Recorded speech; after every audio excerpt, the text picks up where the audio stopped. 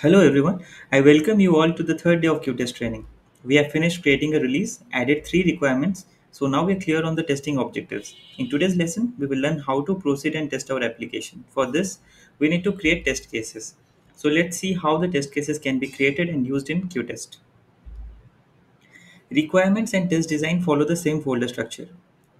We need to create three test cases to cover our requirements.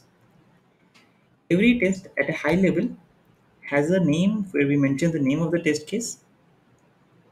Then we provide a description about what is covered and how. If we take this example, customers should log into the app using valid credentials. Then we select the type of test from manual, automation, performance, and scenario. Precondition is a prerequisite which needs to be satisfied before starting the test.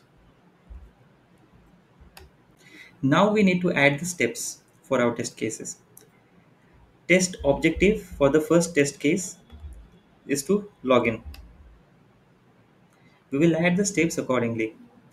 If we have a look at the first step, there is a description and expected result. While performing this step, we will open the URL on any browser and compare it with the expected result.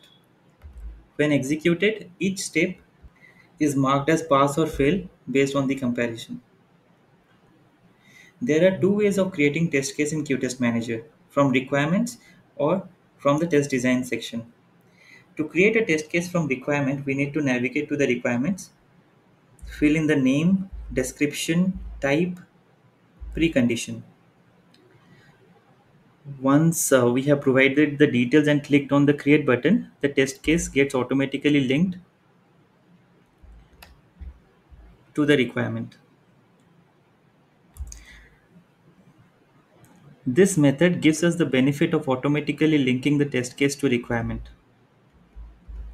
Secondly, we can create test cases within the test design section by clicking on new test case icon.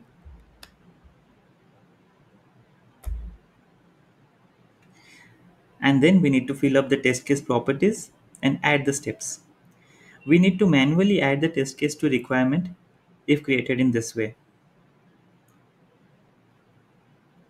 Test cases can also be imported using Excel-like requirements. Test case versioning. Commonly, various changes are made to test case by different people. Versioning in qTest helps to keep track of different versions of the test case.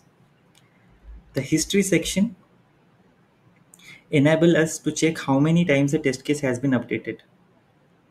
Version of test case is created by increasing the number by 0.1 every time an update is made. Also, we can access previous version of test case that is still relevant for current testing conditions. Test case version will be rounded up to the next whole number whenever it is approved.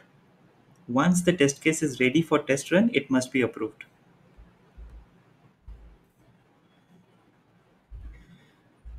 In today's lesson, we got to know that test cases detail the exact steps involved in order to test a specific area of an application. All test cases must be stored by feature functionality. Requirements and test design follow the same folder structure. Test cases must be linked to requirements.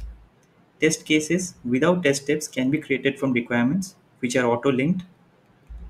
Test cases can be uploaded and linked to requirements through Excel sheet.